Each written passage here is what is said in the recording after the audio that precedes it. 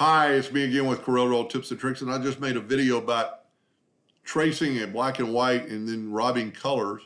I thought I'd just go ahead and make it a little bit better. I found this clip art is 1263 by 1572, which is huge, so it's good and crisp.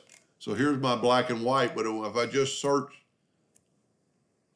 Donald Duck, and I think, and it doesn't really matter which one of these you pick if you're just going for color. I think it's this exact one right here, but if you look, this one's small.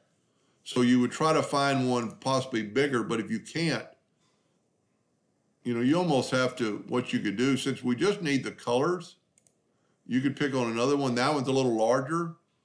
That's huge, but it's funny colors.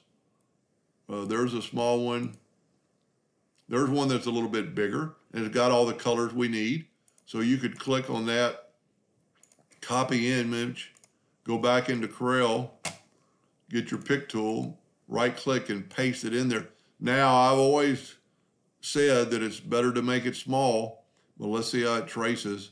Let's make our yellow box a little bit bigger. The yellow box is just a background. And you'll see I'm actually going to convert this to a bitmap and convert it to CMY colors just so there's more colors.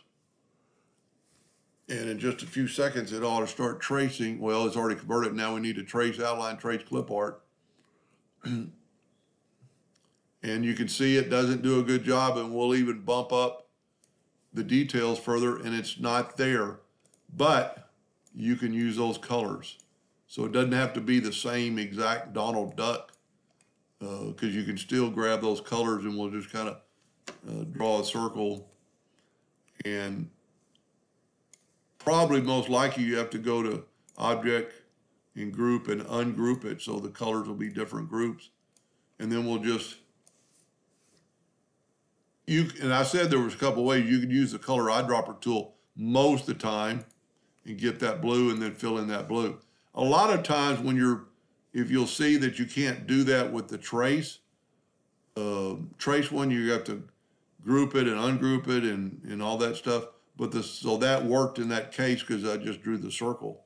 But if you don't have that ability or it didn't work, you could always just use the Smart Fill tool and do the same thing, and then just go to it doesn't matter what this is set on because you're going to get the color. And let's get this, now in this one, his mouth's a little different color, but let's get that foot and fill in that foot so you got the exact same color of the drawing if that's what you're printing. Anyway, hope that helped a little bit. Thank you for watching.